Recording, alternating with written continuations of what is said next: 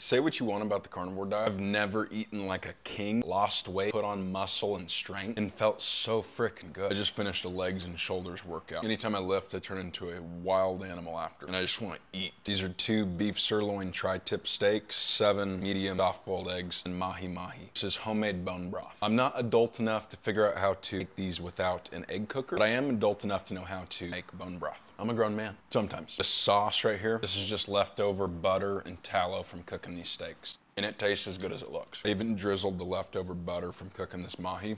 Losing 90 pounds over the last 10 months, most of that in the first 2.5 months, being able to put on muscle and just feel good. To eat all of this, not only do I not feel like dog shit afterwards, I feel fantastic. My gut, best it's ever been. You really can lose weight doing any type of diet. Carnivore is the fastest I've ever lost weight. Not only that, but I've been fit before. This guy right here, that was me eating a whole foods diet. I did 40% carb, 40% protein, 20% fat. Being fit on a whole foods diet versus now being fit on a carnivore diet. Looking back, I didn't feel half as good as I do now. I doubt hardly anybody would do this forever, but if you treated it like an elimination diet, just did meat, eggs, and seafood for 30 days, develop a baseline for feeling your absolute best, and then added foods back in, you would pinpoint exactly what your body loves and what it does not. I bet you there's people out there that feel good and they don't even realize they have a slight intolerance to some kind of food, and that's what's causing their acid reflux or their belly ache, or they just view that as normal. It's not normal. Try it, don't try it, I don't give a rip.